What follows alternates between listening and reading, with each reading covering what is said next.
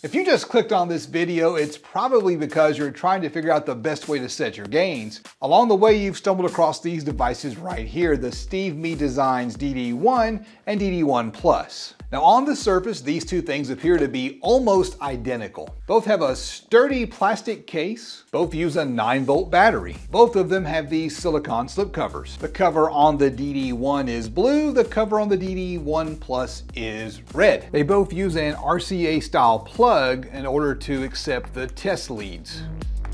Both of them detect distortion the exact same way. These are not clip lights. They're not looking for clipping. These things are actually testing for 1% total harmonic distortion. Using a 1% THD threshold is better than just looking for a clip signal on an oscilloscope, especially if you're building something for sound quality or if you're setting up your mids and highs. You can really hear that distortion in that situation. Now for your subwoofer, that's a little bit less important. In fact, some people actually like their subwoofers to sound just a little bit distorted. The other thing to remember is that the proper way to set the gains is not just about setting the gain at the amplifier. It's also real important that you verify the point at which the head unit hits 1% THD, along with anything else in your signal chain like any kind of equalizer or signal processor that you might be using. This is a mini DSP 8x12. If you want to learn more about it, let me know down in the comments, and if you want to check it out, I'll give you a link to it. What I'm going to do right now is hook both of these up to an amplifier so that you can see if there's any performance difference between the two devices. For this demonstration, I'm going to be using one of these JP8 amplifiers.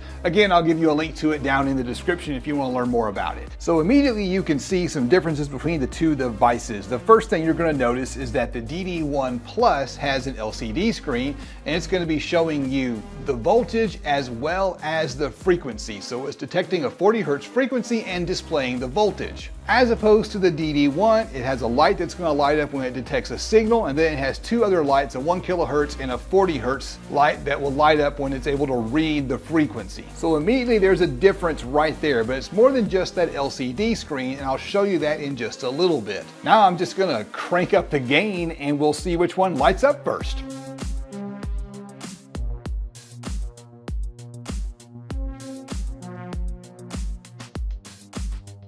As you can see in the video, the DD-1 actually lit up first. It started off a little bit dim, and then when it hit its full brightness, the DD-1 Plus lit up. Now that doesn't mean that the DD-1 Plus will always light up after the DD-1. That just could be due to manufacturing variances between these two individual devices. And as you can see in the footage, the two lights went full bright at exactly the same time, so you really can't turn around for the difference between the two of them. I've had several viewers point out that if your amp has a clip light, you don't need either one of these, and I think that's probably quite accurate, and a lot of amplifiers are coming out with clip lights these days. And I've had a few viewers ask me to compare these devices to clip lights. Well, the JP8's got a clip light, so I'm gonna do that right now while I've got everything hooked up. Let's look at the clip light and see how it does.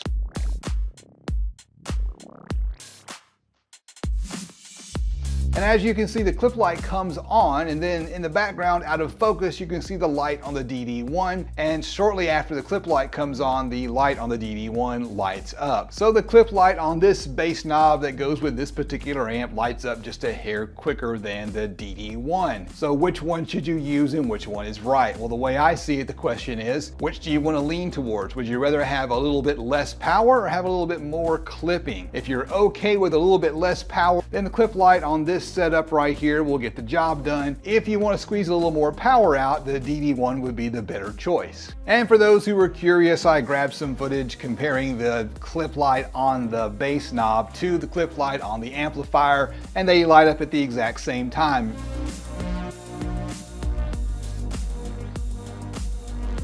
You'll notice it looks like the clip lights are flashing. It's not actually flashing, that's just picking up on camera. It has to do with the refresh rate on an LED light versus the frame rate on the camera. And I know what you're thinking. You're thinking it looks like the only difference between these two devices is the displays. So if that's the only difference, why would you pay more for this one when this one's gonna do the same thing? Well, that's because this one actually does a little bit more, and for some of you, that little bit more might be worth the extra money. The first difference is that the DD-1 Plus does display the voltage. So if you had a high power amplifier and a low power speaker, and you wanted to turn the amplifier down to match the speaker, you can use the math plus voltage method along with the DD-1 Plus in order to do that. Now that doesn't make it worth the extra money above the DD-1. So what else does the DD-1 Plus do? Well, the DD-1 Plus takes that voltage information and it uses it to calculate gain overlap. What am I talking about by that? If you look at the test CDs that come with either device, both of them have a 0 dB test tone. You use the 0 dB test tone to set up your head unit,